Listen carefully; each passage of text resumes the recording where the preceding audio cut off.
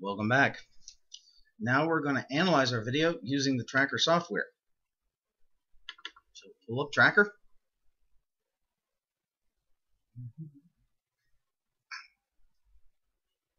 And we're going to put our video in. Notice I'm actually going to be using a different video than the one I recorded previously. This is because the software which was used to record that particular video is problematic.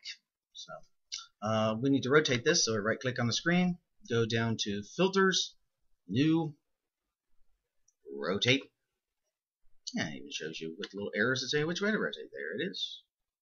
And let's close this, and let's go full screen. Okay, we want our stick. Here's our stick. Calibration stick. Now in this particular video, we actually did use the meter stick. But even if you didn't use the meter stick, this will still work, the calibration stick. Just click between the 2 points that you know the distance between. Then click on the number itself, and then you can modify that number to whatever. In the last video, if we had been able to use it, I would have been clicking on the top of one shelf and the bottom of the other, and then I would be entering the number 93.5 here. Whatever units you use for that calibration stick are the units that your answers are going to be in. Therefore, these answers are going to come out to be in centimeters and centimeters per second. So now we want our axes. Spring axis. We don't want the axis all the way up there. We would like it to be down on the floor. You may want to rotate this slightly. It doesn't seem like it's that far off. Let's just try doing it that way. Okay. Would like to zoom a little bit more. 100%. Yes. Let's go up here. Alright, and we want to create a point mass. SA. And we want to shift, and I'm actually going to be using the manual tracker for this. Give us a little error there. Just click in the middle of the coffee filter. Over here on the right, let's go ahead and change this to Y position instead of X position. Shift and click. Kind of in the middle of these blurbs.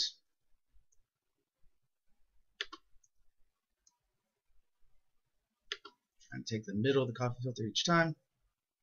Continue almost down a little too far.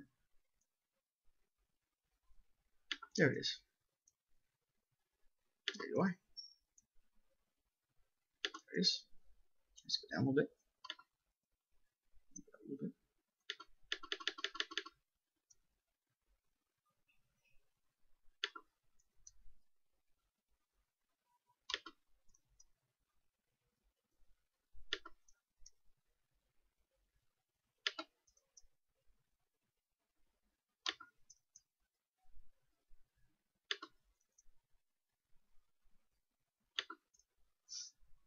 Down.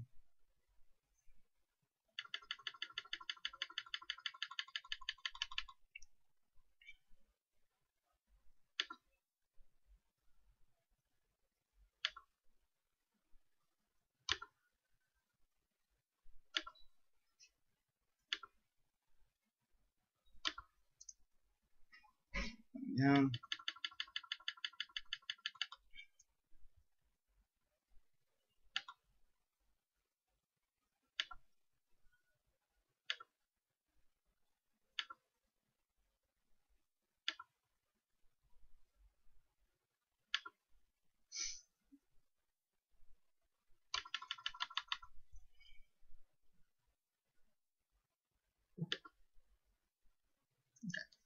And that should be enough. Let's zoom back out. To zoom to fit. And I'm actually just go ahead and bring this over here. So, close this video, and I should be able to close that without deleting it. Thank you. Alright, now we want to right click on this, and we want to click Analyze. We want to make this so that it's a bit more readable. Oops, sorry. There we go. That's what I want. And down to 0. That looks good. Actually, it does look good. It's very good.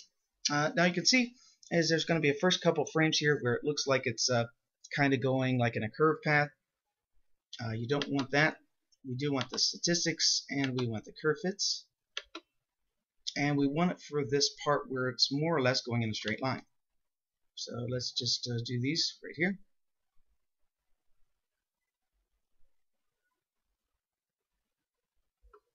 There we go.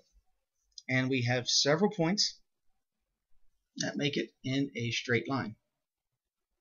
Now, what we want you to do for your screenshot in this particular case is to take this, pull it over to the side to where you can see the dropping and you can see the plot. So I will tap print screen here. Alright, now let's look at see what happens. We have an A parameter here, which is the parameter of the t. So if we notice something that's moving with a constant velocity, so that would be b times t. And it's negative 2.02 e2. The e2 is like the exponentials on a calculator, so that is e10 to the power 2, or 100. So this is 202 centimeters per second. That is the terminal velocity that you record for the number of coffee filters featured here. Do the same process for the other videos, except for we only do need one screenshot here. And we'll be back with the last video to see how to take those velocities and find out about air friction.